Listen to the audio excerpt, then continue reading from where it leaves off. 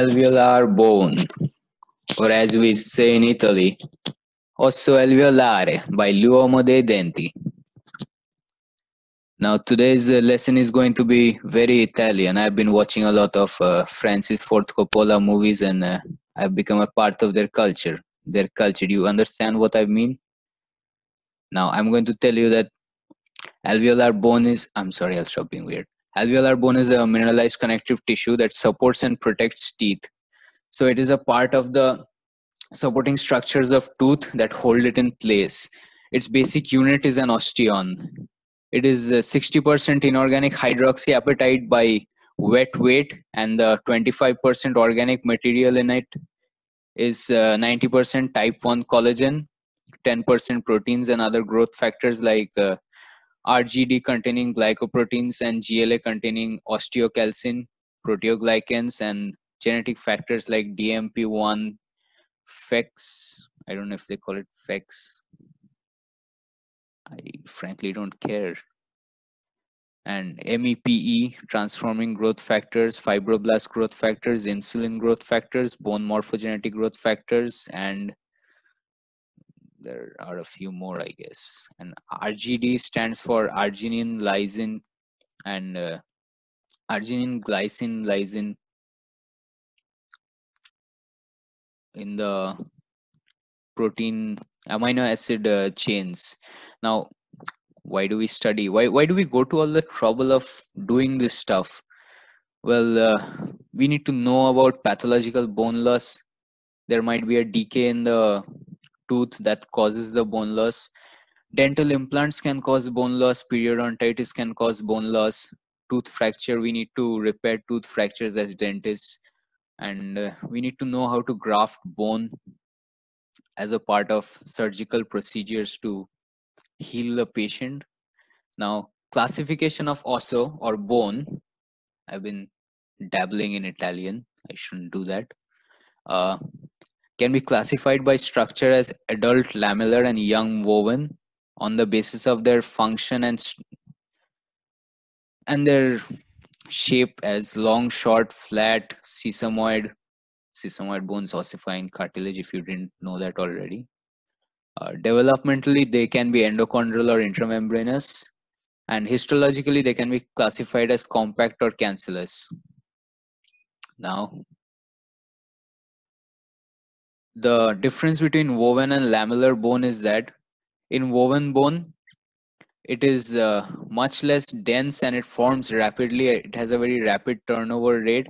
It is rich in acid phosphates and BSP. It has randomly oriented collagen fibers, and osteocytes are larger and irregularly spaced. In the lamellar bone, it forms slowly, but it has a slow turnover rate, but it has a much denser matrix.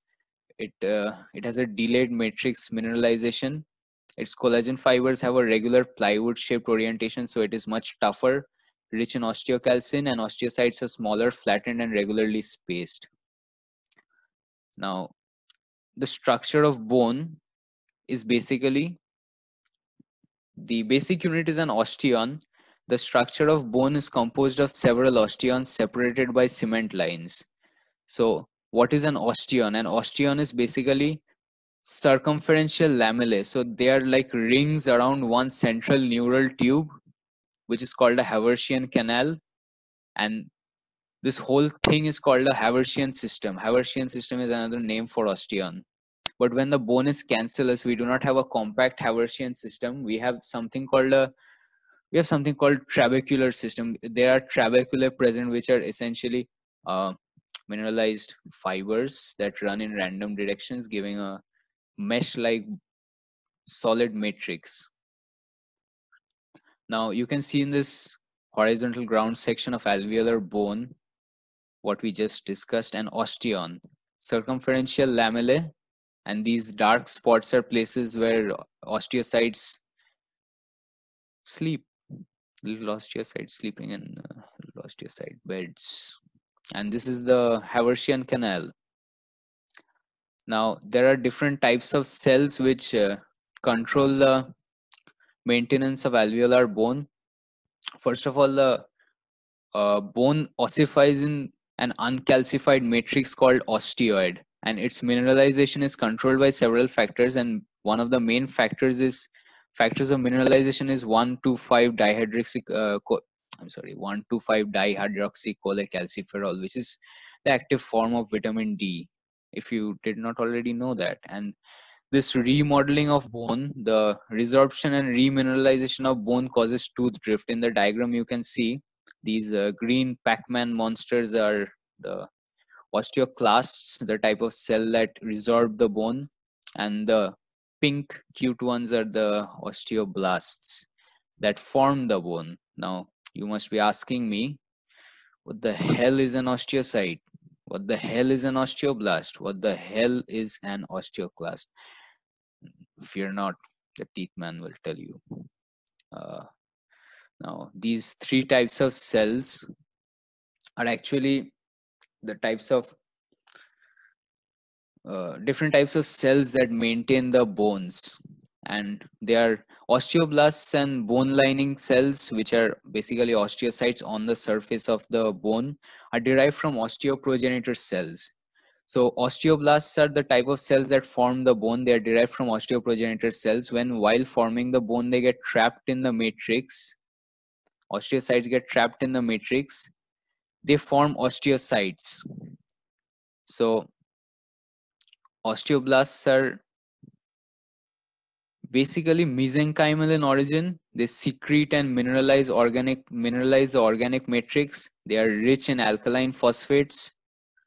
And now osteocytes are the trapped osteoblasts, and they occupy the spaces in the bone matrix, and they are connected via the canaliculi. And the osteocytes are resorbing cells. Now, all the cells originating from the osteoprogenitor cells are basically mesenchymal in origin, but osteoclasts are hemopoietic in origin. In what does that mean? That means in meaning that is derived from giant cells of the blood, means it's of WBC origin, multinucleated giant cells. They resorb bone and they live inside house-shaped lacunae, which are large lacunar spaces. And while they resorb bone, this is an osteoclast. While they resorb bone, they leave snail tracks on the bone. Bone can be resorbed in two ways. We will come to that shortly. They have now an osteoclast is something to look at very closely. It has two sealing zones on both sides, and it basically uses carbonic acid to dissolve bone. Bone also has Sharpie's fibers, and I'm sorry, that's we'll come to that later. A bone has Sharpie's fibers for attaching it to the cementum. Bone remodeling occurs due to mechanical and chemical stimulus. The bone remodels in this process. First, osteoclasts resorb the bone. Then there is a reversal of the bone lining cells. I'm sorry, not bone lining cells. The osteoblasts come in and then they remineralize the area, again regenerating the bone structure. Now, Sharpie's fibers are fibers that are secreted by the fibroblasts present in the bone. And osteoblasts secrete the intrinsic fibers. Sharpie's fibers attach the tooth to the bone via the cementum. Basically, the cementum of the tooth is attached to the bone. Now, there are several factors controlling the remodeling of bone. You can see over here the green Pac-Man cells are the, I'm saying Pac-Man, it's a popular game. If you haven't played it, you had a bad childhood. Anyway, the osteoblasts reforming the bone, and a bunch of chemical messengers helping them to do that. You can follow this diagram to understand. You can keep coming back to this diagram by pausing the video and scrolling to that timestamp. Now, the resorption activity is controlled mainly by cytokines that are inflammatory, and they are mainly interleukins. There are reactor act receptor activator of nuclear kappa. I'm sorry. Uh, we'll just call him Rankel. I frankly forgot. I don't remember what Rankel stands for, and I couldn't give a crap. Uh, Hypoxia and acidification also increase the resorbing action. The remineralization action is mainly carried out by the osteoprotegrin. I remember that one just fine because it blocks Rankel. If you remember what Rankel means, tell me in the comments section. Remind me of it. Uh, Remineralization is also increased by bone morphogenetic growth factors, nitric oxide, because nitric oxide expands the blood vessels and allow more blood supply. Sclerostin blocks the wingless transforming growth factors and reduce the remineralization.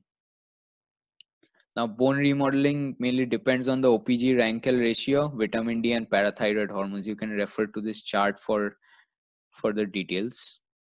All these beautiful charts and diagrams are taken from the Berkowitz's book. Now, bone is mainly resorbed in two ways. One of the ways is it is resorbed on the surface. This diagram shows the surface resorption. When it is happening inside the bone, it usually forms a cutting cone that is headed by the osteoclasts boring through the. I don't know. Have you heard of Elon Musk's the boring company? I know I'm advertising them for free, but they're saving the world. Musk is saving the world. Buy, I don't know, buy Tesla shares if you can. So there's the cutting cone is headed by osteoclasts which bores through the bone, and then osteoblasts again form the bone back, and the cone thins out because the bone is getting reformed. This is how it happens inside the bone. And that's all for today. Thank you for watching. And now I'm going to sing something by another illustrious Italian, Frank Sinatra. When the moon hits your eye like a big pizza pie, that's amore. When the world looks like it just has had too much wine, that's amore. I know only those two lines.